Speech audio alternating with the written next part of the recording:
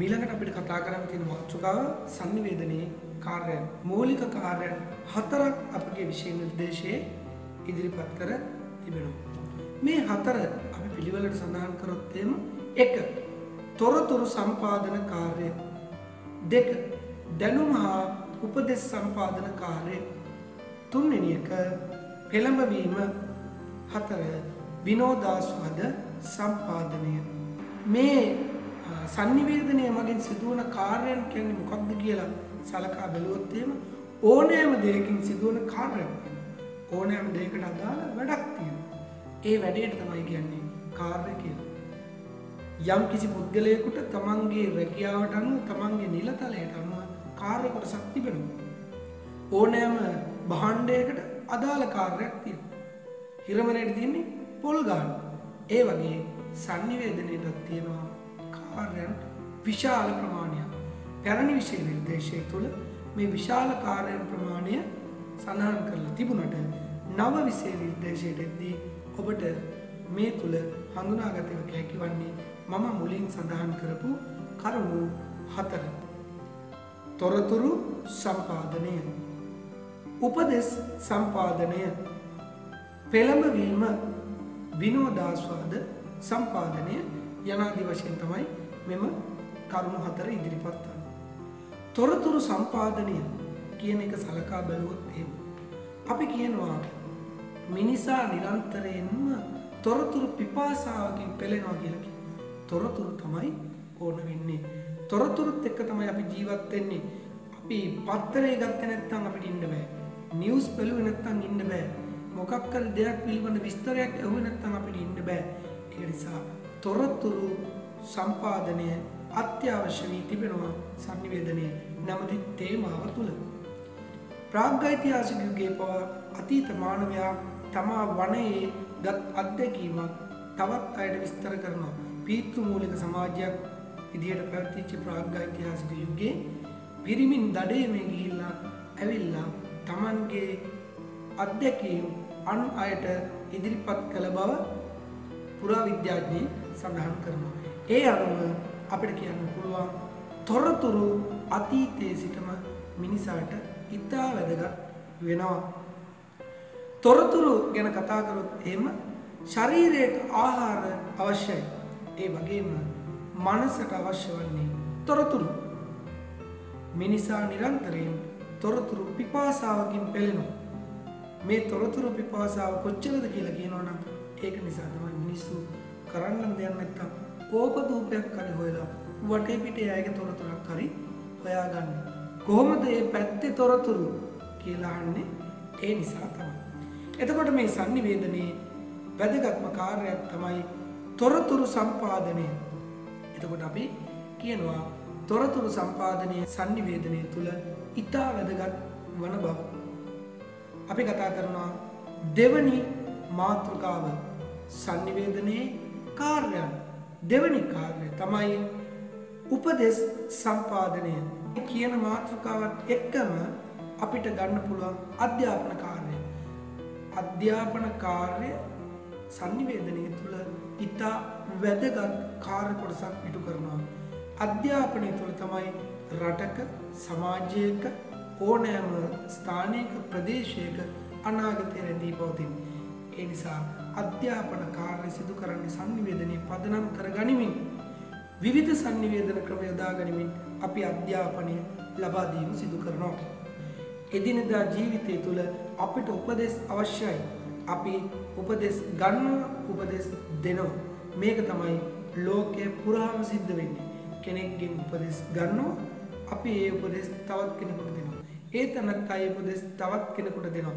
ඔය ආකාර වශයෙන් උපදෙස් සම්පාදනය අත්‍යවශ්‍ය වෙනවා ජීවිතය තුළ එදිනෙදා ජීවත් වීම තුළ. උපදෙස් සම්පාදන කාර්ය සඳහා විවිධ උපක්‍රම භාවිතා කරමින් උපදෙස් සම්පාදනය ලබා දීම සිදු කරනු ලබනවා.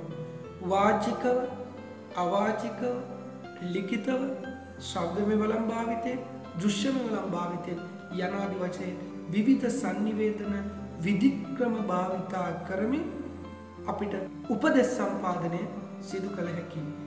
අද වෙනකොට ලංකාව පුරා පැතිරී යන වසංගත තත්ත්වය හමුවේ අපට පේනවා රජයේ විසින් උපදෙස් සම්පාදනය කරනවා.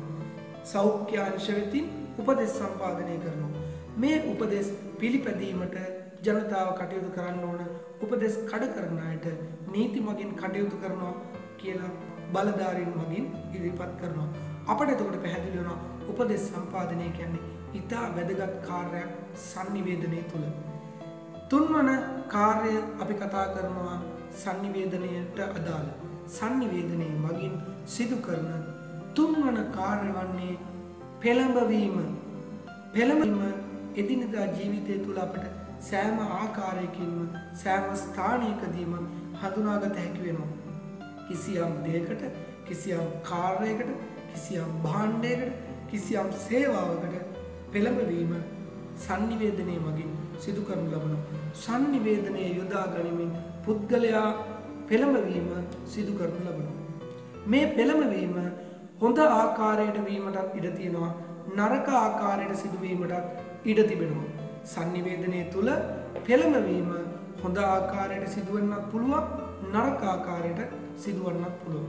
යහපත් කාර්යයන් සඳහා සමාජයේ පෙළඹවීම sannivedanaya කාර්යයක් විය යුතුයි.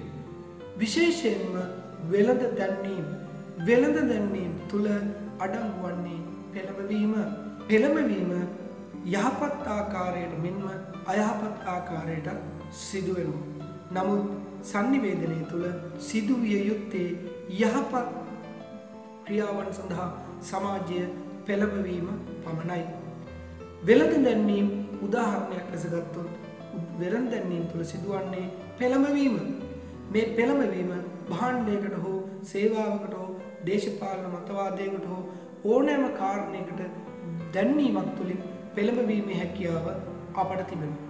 නමුත් අපි හොඳටම දන්නවා ලංකාව තුල, ශ්‍රී ලංකාව තුල මත්පැන් සහ දුම්මැටි ප්‍රචාරක දැන්වීම තහනම්. එසේ වුවද අපිට ඇතැම් විට හඳුනාගත හැකි වෙනවා මත්පැන් දුම්මැටි සඳහා පෙළඹවීමට විවිධ උපක්‍රම භාවිතා කරන ආකාරය. කෙසේ වෙතත් sannivedanaya වැදගත් කාර්යයක් වන්නේ පෙළඹවීම. පෙළඹවීමේ කාර්යය කොතෙක් දුරට සාර්ථක වනවාද නැද්ද යන රඳාපවතින්නේ සංදේශය තුල පවතින සාර්ථකත්වයේ මත. සංදේශය තුල ගැබ්වන තොරතුරු ඉදිරිපත් කිරීමේ උපක්‍රම තුල පවතින ප්‍රබලතාවයේ මත තමයි පෙළඹවීම තීරණය වන්නේ. අපට පේනවා විවිධ දේශපාලන පක්ෂවල අපේක්ෂකයන් තමන්ගේ මතය ජනතාවට ඉදිරිපත් කරමින් තමා වෙත පොළඹවා ගැනීමට සිදු කරන වෑයම. ඒ සඳහා ඔවුන් විවිධ උපක්‍රම භාවිතා කිරීම මෙහිදී මතක තබා ගන්නට අවශ්‍යයි. හතරවෙනි කාර්ය විදිහට අපි හඳුනා ගන්නවා විනෝදාස්වාද සම්පාදනය. විනෝදාස්වාදය පුද්ගලයාට අවශ්‍ය වෙනවා. විශේෂයෙන්ම ජනමාධ්‍ය මගින් පුද්ගලයාගේ විනෝදාස්වාදය සම්පාදනය කිරීම සඳහා වූ විවිධ වැඩසටහන් ඉදිරිපත් කරනු ලබනවා. කෙසේ වුවත් වර්තමානයේ වන විට මේ ඉදිරිපත් වන වැඩසටහන් සම්බන්ධයෙන් විවිධ විවේචන එල්ල වෙනවා.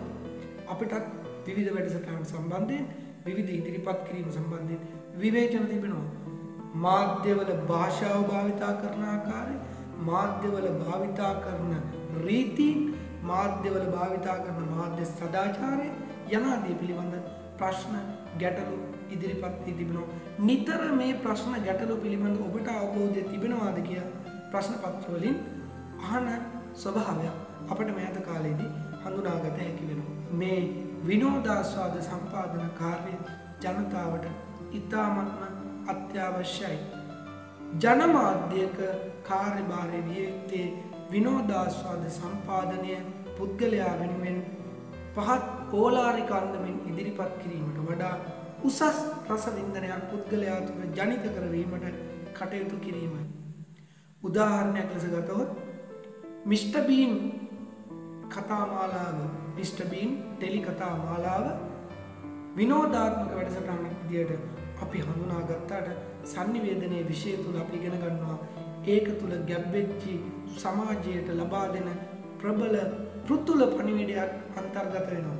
මිස්ටර් බීන් කතා මාලාව තුල තිබෙන්නේ හුදු විනෝදය පමණක් නෙවෙයි, ඒ තුල තිබෙන ප්‍රබල පණිවිඩයක් සමාජයට ලබා දෙනවා. එකෙක් පරයා අනිකා නැගී සිටීමේ මනුස්ස ගුණාංගය හොඳට ඒ ටෙලිකතා මාලාව තුළින් ඉදිරිපත් වන ආකාරය අපට හඳුනාගත හැකි වෙනවා.